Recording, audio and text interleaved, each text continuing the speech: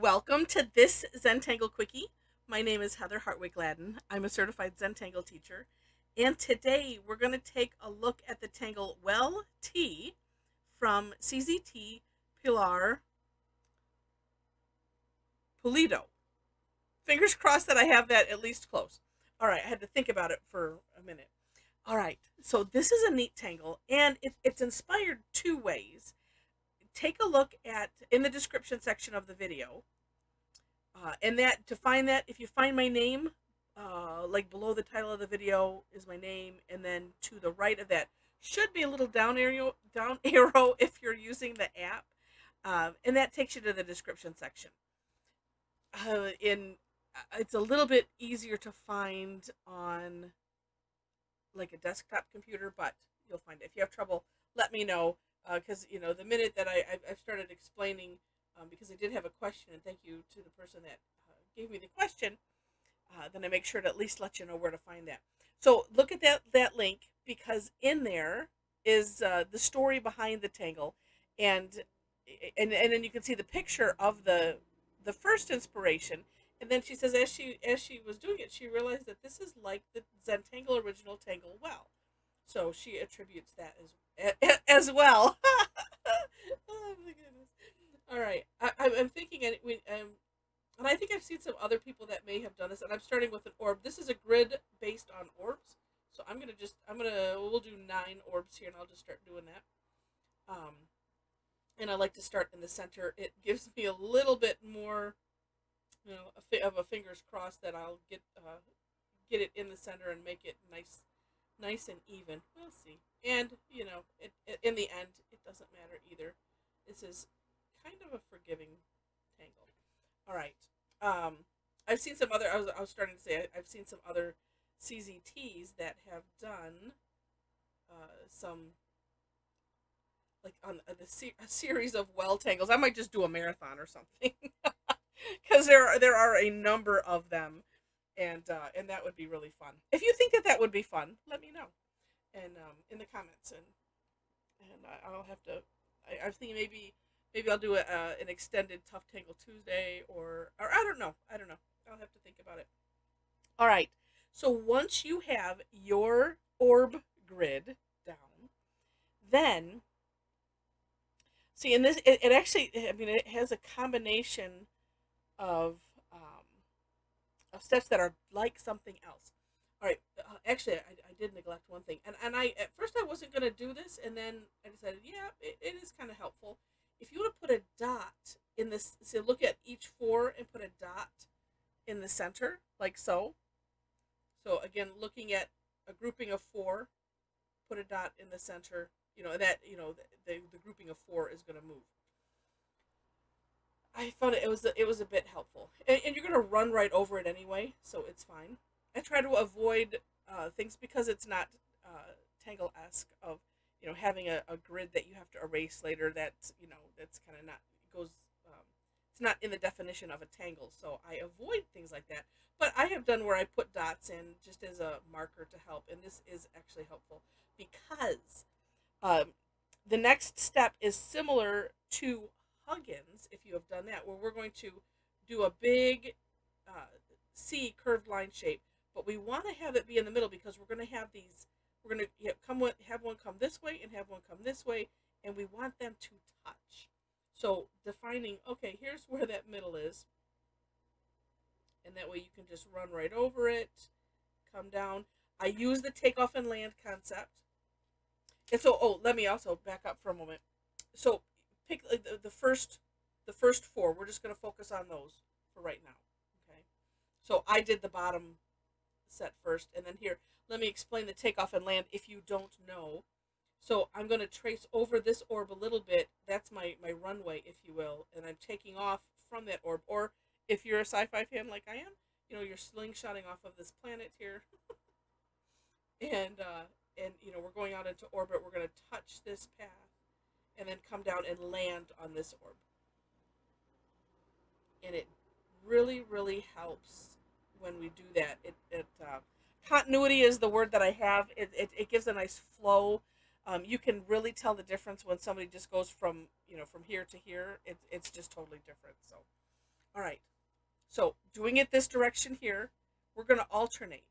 So if you have a bigger grid, let's see. Then I would do these four. So you're, and then we're always moving over, say one row of dots. So this four, we're not going to do it this direction. If I had another set, I would do this same direction here. So if I had like 4 dots, just to give you an idea. Okay, so but then going down, same thing. We're not going to do it here, but we are going to do it here. And a lot of times I find it way easier to do these, to do the shapes that are going in the same direction and just get them all done at one time. Same thing here, working up to the middle, using the takeoff and land. I do like to, well, not just it is kind of a tangly thing, to move your tile so that way it's comfortable. This is a kind of a high arch, so it's not exactly in my hand motion, but it's a little bit more comfortable than if I was, doing it like this. All right. So if you have a larger grid, like I said, it should kind of look like a checkerboard, especially if you focus on like where, these centers are. So for now, for the other ones, we're going to turn your tile and we're going to do the same thing all over again. So turning the tile, well, actually I'm going to turn it this way.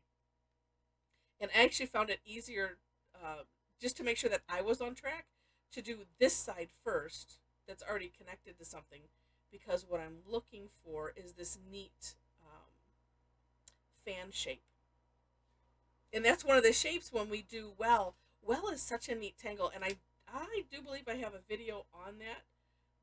And there's so many ways you can finish that one off, without even going to any of the other inceptions of well. But so this is what I look for, is this fan shape. And so when I come to here, I'm going to do the same thing, just because it gives me peace of mind. That's like, okay, all right, there's the okay, I know I've got it right here. I'm doing it the right direction. Like so, and still do the takeoff and land. And then this one, you're just going the opposite direction. So it's like, I'll do the one that has a, it kind of grounds me a little bit. And then the other one's like, okay, then I know. The other one's going the opposite direction. All right. So this is one of the shapes that takes place, that can happen on well when you stop at a certain point. And I do believe I point that out in the video. And it's like I said, it's just a really, really neat tangle. It's a grid based tangle, and then the orbs are in the center of each grid. So it's just really, really neat. Have to check it out. All right, from here, this is another part of well where we would complete the seed. So from here, right where this tucks up in this corner here, so, and I'm going to end in the middle, and it's just a little curve line like that. And I'm trying not to do what I just did there with that. Going over, I want to trace just barely on that, but not necessarily go over like I did. But you know what, in the end, as we all know, it'll all be okay. All right, and then, of course, I am positioning my tile so that way it's comfortable, and my pen jumped. Yeah, it's the pen. Pen did it.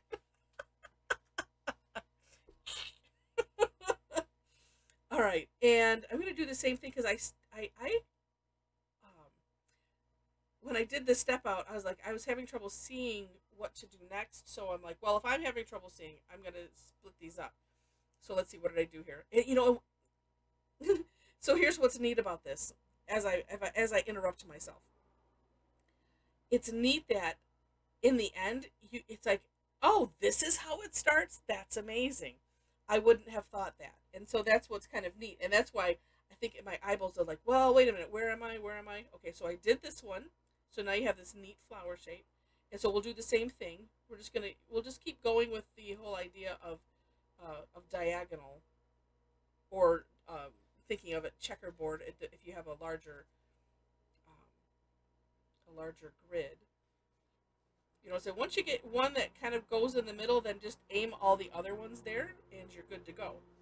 Okay, then same idea we're going to do on these.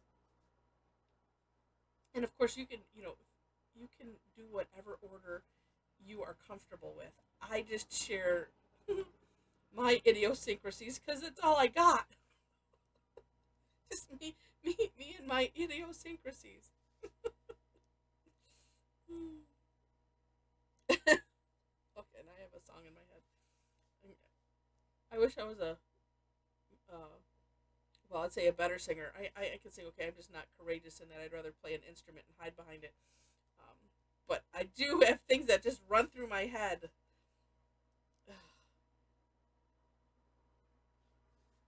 Me and my idiosyncrasies is now running in my head as me and my shadow. You're welcome. Now you're writing a song in your head. Oh my goodness. All right. So this is neat just as it is, right? Next and last step. And I on my step out because I wanted to split some of the things up, I a lot of times I like to reserve that last box for like a finished look. And this one I just because I didn't want to also go into a whole nother row. I'm like, ah, it's okay. We can just do red on that last box. It's all right. So the last box in the center of these X's, we're gonna just do a full seed shape.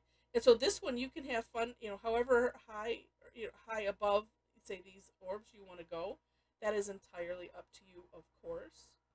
And for those that don't know, I'm referencing seed shapes, and I haven't explained.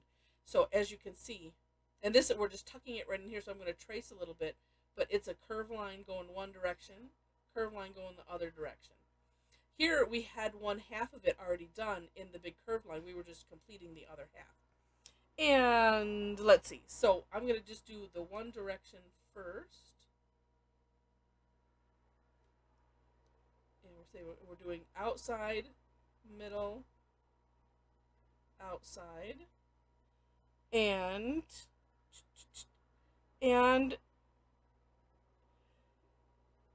oh no. I was like, and here too? No, because here, outside, I caught myself. And if it would have happened, it would have been no big deal. Although you can kind of see, oh yeah, here's a way to avoid that happening. So all of these seed shapes are kind of converging in the center, where if I had done it this way, it wouldn't. It would have been on an orb. So that is a good way to catch it. All right. There's always something like that in Zentangle where we can find to just be able to, like I said, catch those little things that we don't want to go there. That's not the way it is. Okay, and then that's it. And then it is just up to you to decorate. Some of the neat things that I saw, and I'm going to go ahead and do that on here, is do a little aura in these sections and fill that in.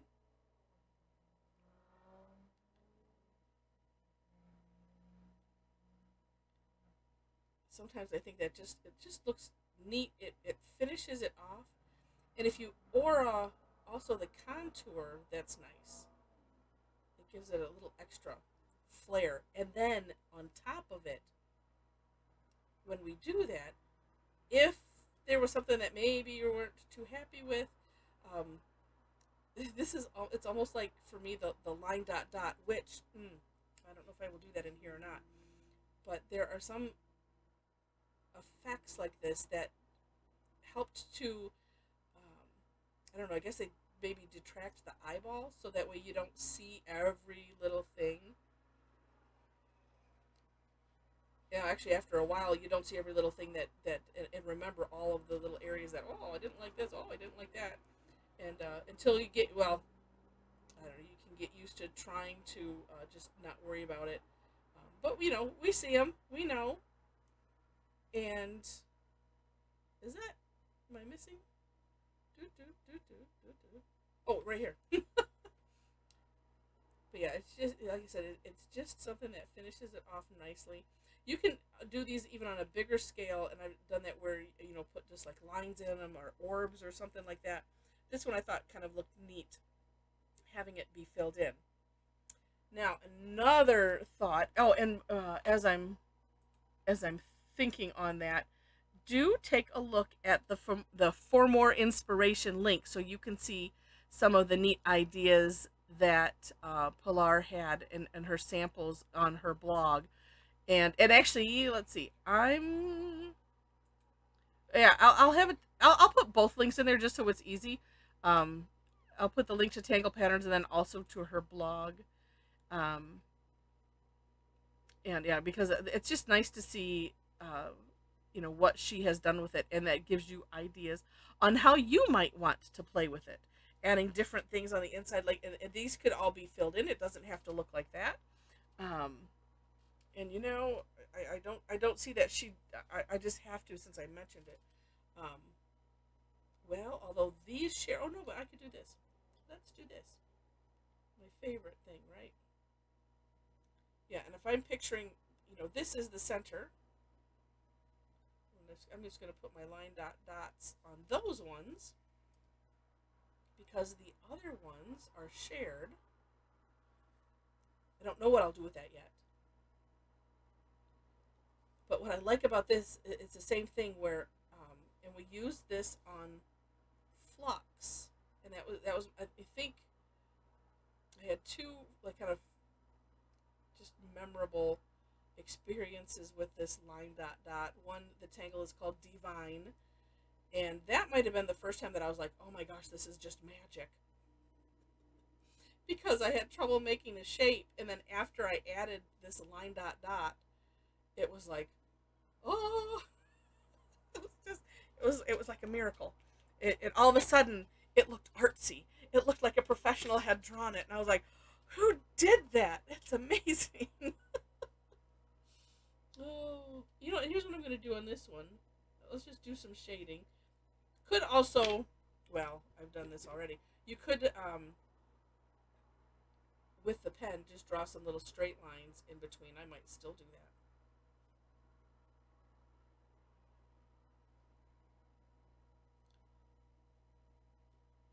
Because you could, do this to all of the sections and, and shade all. Oops, I forgot one.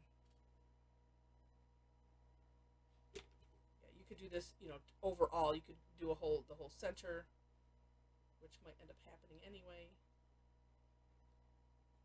But also, it is kind of fun. Let's see if we can make it separate and have a neat effect versus doing the whole thing. That's kind of a cool idea. Oops, I didn't put anything in there, but I have enough on the tortillon. And what I like to do with these seeds like this is just bring it out, say about a third on either side. That way you're leaving kind of a third in the middle, and that creates that shiny look. Personally, I like to avoid having like a straight line. So as you can see, some of them, they're just odd shaped, and I like that personally. That is just me. And then if it's too wild, that went a little crazy, but that's okay. And let's see. I lost my thingy. There we are. Oh, see, that looks nice. It does, it does. And then, let's see. Well, let's, okay.